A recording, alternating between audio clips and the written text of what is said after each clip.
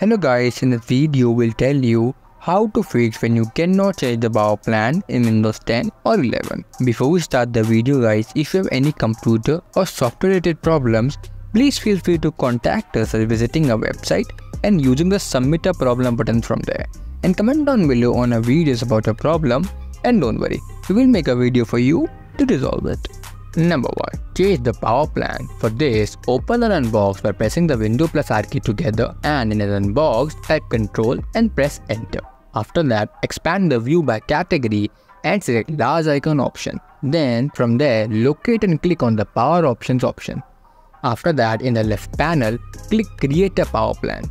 Then select the balanced power plan and press Next, then Create. Number 2. Run the Power Troubleshooter. For this, go to the Start menu and type Settings. After that, click on System, then Troubleshoot and select Additional Troubleshoot option. After that, click the Run button for the power. Windows will automatically launch the troubleshooter and show the issue for which window can troubleshoot.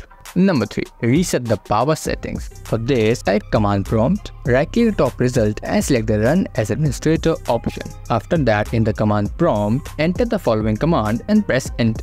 Number 4. Update your device drivers. For this, press Windows plus R key to open the run box, and from there, type devmgmt.msc and click OK to open the device manager. After that, in the device manager window, expand the disk drivers section. Then, right-click on this driver and choose Uninstall driver. Make sure to uncheck the Delete the driver software for this device option in the pop-up if it shows up. After that, go to the top menu in Device Manager and under the Actions tab, select Scan for hardware changes. The driver should appear back in the list. If it does not, don't worry. Just simply restart your PC and it will appear back.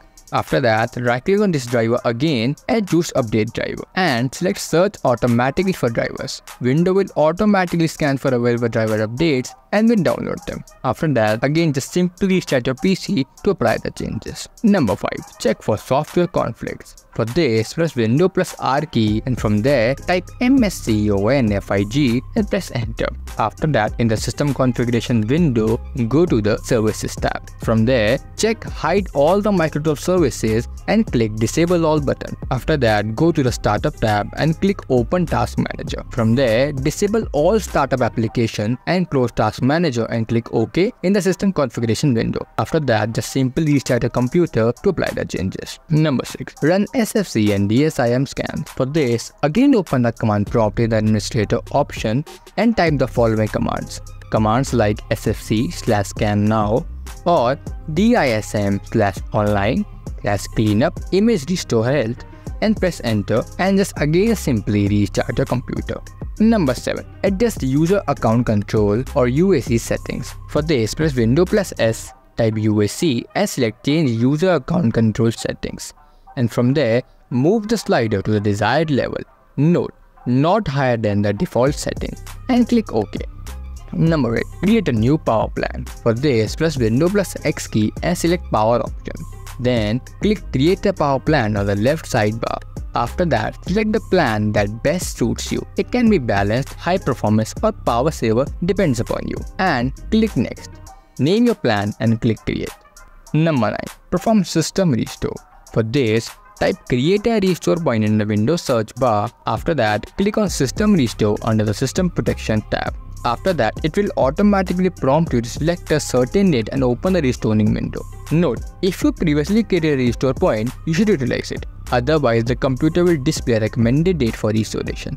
Then, click Finish to complete the process. Note, the finishing time is a few minutes. When finished, the computer will automatically reboot. Number 10. Try updating your Windows. For this, press Windows plus I key to open the Windows settings. And from there, click on Update and Security. After that, in the Update and Security window, click on Window Update in the left side menu. Then, click on Check for Updates and let Windows search for any available updates and will automatically download them. After the updates are installed, just simply restart the computer and check if the function is working correctly or not.